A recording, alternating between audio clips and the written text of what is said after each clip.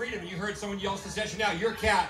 What is going through your mind right now? And how serious are you taking this notion? All right, what's going through my brain right now is just like a lot of emotion. I think today was a very emotional day for everybody in California. Emotions are running high. I heard this word thrown around quite a bit. And I think part of the thing is, you know, we want it to be peaceful. We understand some people feel this way, other people feel this way. There's not necessarily right or wrong, but we can like coexist, but we need to like, maybe it's like an amicable breakup.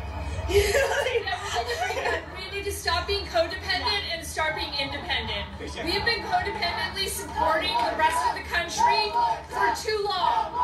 It's like having some broke-ass friend for dinner who just gives you shit about your lifestyle choices. The thing is, like, our values. It's our core value system.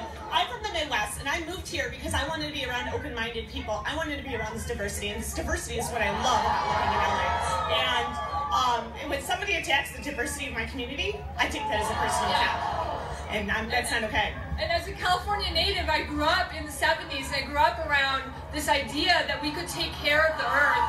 And if the California environmental values aren't spread out to the rest of the country, the whole planet is screwed. It's about a global issue. It's about respect. It's a global issue. Global issue. Respecting our neighbors. Listen. You're saying this is a global issue. It isn't a global issue because we need to take initiative in order to take care of everybody. It starts with humans. We have to take care of the planet, we have to take care of water, we have to take care of children, we have to take care of the future. Without these implementations in our system, we're extremely doomed. And that is negative for the effect of our society and the children. I do this because I care for the future. I am concerned about what would happen in 20 years from now. Already there's indications in China and in India that pollution is killing people, children and elderly especially. And I'm extremely passionate about what I do, and I will never stop.